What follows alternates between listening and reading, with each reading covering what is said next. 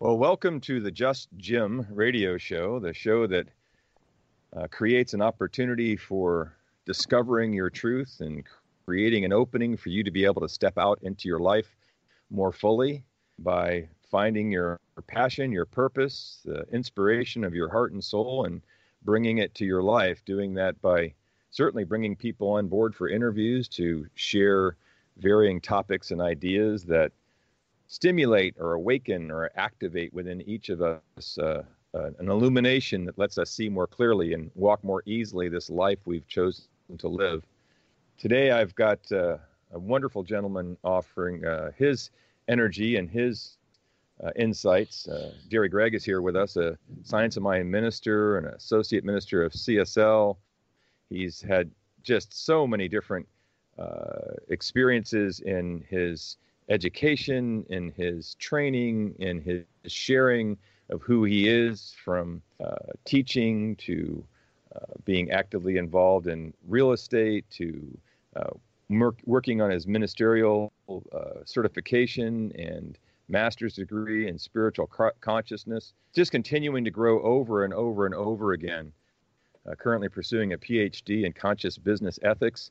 Basically, Gerry's just one that's dedicated to making life better and making life different by sharing what he's experienced, who he is, and teaching what he can to help other people find their way. Welcome to the show today, Gerry. Well, thank you, Jim. With that introduction, I'd like to meet this guy. He sounds like a pretty good guy, doesn't it?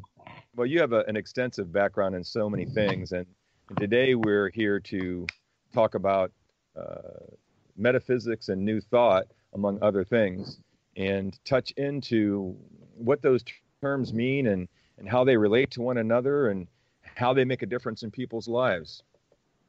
That sounds wonderful. So when you look at the word metaphysics, we know that metaphysical is above the physical, and new thought's a little bit obvious, although we know that metaphysics and new thought aren't something new. They've been around for a very long period of time. But in general, what do you see as how metaphysics can make a difference and how that compares to new thought in life and in the world as we live it? Well, first of all, yes, new thought has been around for a long time. The Greeks said the same things that have been said over and over and over since those days, and we're still saying them. So there is nothing new about new thought. And I don't usually differentiate metaphysics and new thought, because in our normal life, in how we live it, we take the teachings and they seem to be so integrated and so with one another totally. Now, I forgot your question.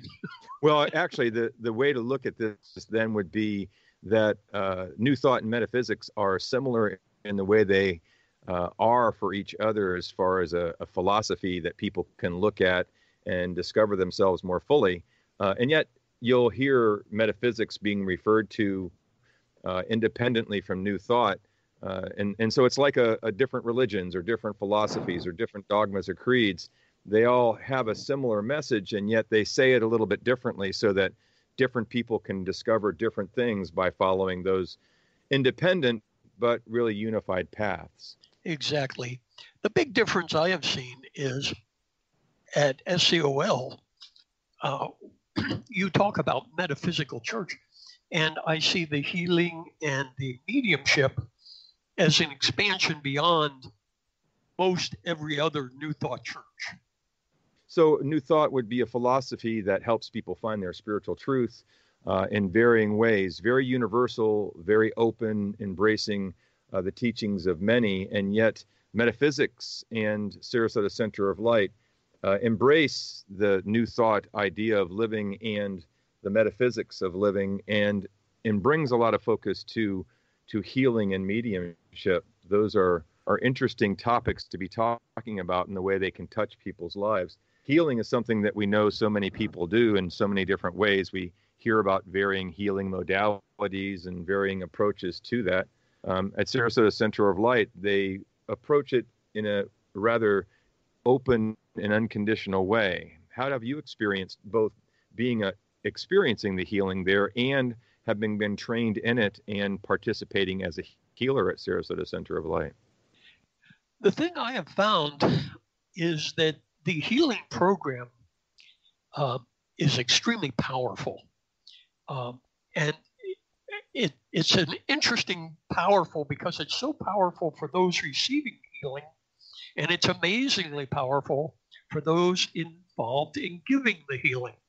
It's a true sharing of divine spirit. And this sharing of divine spirit is just amazing. I often hear where two or more are gathered. Well, where two or more are following the same objective and the same joy and the same purpose, it is extremely powerful. And the healing modalities, I've seen many of them. And for a larger audience, the healing modality at SCOL is just wonderful. As you continue to mention SCOL, the abbreviation of Sarasota Center of Light, there is a focus there of spiritual healing, of bringing the energy and essence of the divine, of God, of source, of spirit into and through the healer as a channel. And as you have said, so many people may see healers as bringing something to the person they're working with. And yet here at the center, they speak so often about joining together as you did. It's about not the healer giving the person that they're healing something, but joining with them as they then experience that energy themselves, joined with the healer, and then their own innate wisdom, their own knowing within, is able to allow them to heal themselves, as we say at the center so often. It is a beautiful joining together to make a difference. And I like how you said not only does the individual who's receiving the healing accept and experience the energy, but because the healer is offering it, it is moving through them also. And like you said, where two or more are joined, it blesses both of them and everybody involved in a really high level. It's a beautiful experience, definitely there to watch that and see that happen. And I think that from my point of view, I see the healing at SCOL at the center as being one of the best kept secrets in this whole area. There is a 1-hour healing program on Wednesday evening that is just so inspirational, so dynamic, and so effective. There is also healing before the Sunday service on Sunday morning at 10:30. And then the thing that so few people know about that is so amazingly wonderful, the first Saturday of every month, SCOL puts on what's called Psychic Saturday. And there are psychics and mediums sitting, and they take people and work with them. However, in a different building, there is healing. And the healing is free or a love offering. And it's amazingly powerful because it's very one-on-one. It's very private, but it's so intense. And the spirit is there. I have been so honored to participate in this. So it's just, here I am giving the commercial for the center, but it's very heartfelt. It is very heartfelt. And it should not be the best kept secret in town. I hear what you're saying. It is a center of light that shines very brightly. And within it, this healing, spiritual healing that's done, and those who are so dedicated and devoted to it, coming together, not for themselves or not for their own purpose, but really to be of service and to share this light that can be reflected through healing to the individual and who may need it on many levels. Certainly people relate healing to physical, but also emotional, mental, even spiritual alignments and balancing and harmonizing of the energy, or of the calming of emotions, or the quieting of the mind, and the easing of tension or stress, or even pain within the body can be influenced and brought to a higher level through the healing, like you said, before the morning service at 10:30 on the evening on Wednesdays, where we come together for a healing intention and meditation ceremony and gathering, and then on Psychic Saturday once a month, that really intense one-on-one healing that's also done on that day a little bit differently. You mentioned something, and I would really like to expand on it. When people think of healing, they often think, oh my golly, I have a broken arm, or I have a cough, or I have this, or I have that. And yes, we are talking about physical healing through the mental and the power of the individual and the power of God.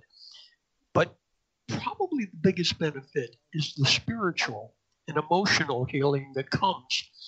This is hard to explain to people until they experience it. And when people get that depth of experience of a peace that has taken away angst and upset and emotional strife that they've been carrying with them for heaven knows how long, and all of a sudden they'll finish the session and turn around and say, it's all gone. Oh my God, it's all gone. How magnificent.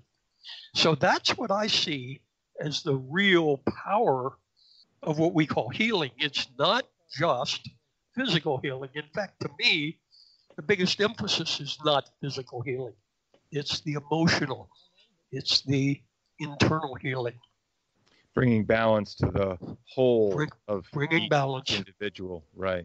And speaking of healing, another focus at Sarasota Center of Light is mediumship. The whole idea of communicating with spirit and bringing information and bringing messages from loved ones to those that are still here.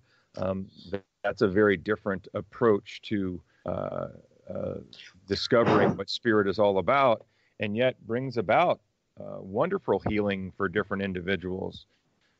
What's been your experience of that and how you see it? Well, I was just going to ask if we could talk about this. So how wonderful this is. As a Science of Mind minister, in my ministerial program, I have not been really shown this. I have not been in tune with this. This has not been a part of it. And the irony of that is most of the ministerial program for Science of Mind and many other New Thought churches is based on the writings of Ernest Holmes. And he wrote a book called Science of Mind. He wrote it in 1916. It was totally revised in 1938. The 1916 edition had the spiritual healing in it. It had mediumship. It had much of this that is being practiced in what we call the metaphysical at SCOL. And it was taken out of the 38 edition, which is the edition everyone gets and the edition that the ministerial student studies from. So when I came to SCOL, I was just drawn to it. This is something I've missed. This is something I need. And in the year and a half I've been there as a student, and I'm learning, it has been magnificent. The mediumship is a healing modality, and we don't think of it as a healing modality necessarily, that has just been phenomenal. I was talking with somebody we both know that you did an interview with recently, and in that interview, something came up about the one of the messages you gave and how it just amazingly changed and affected and gave a joy and an understanding to a 14-year-old boy that was just wonderful. His mother was with him. It was dynamic. So, and she has seen this and she's living with this, the witness to it.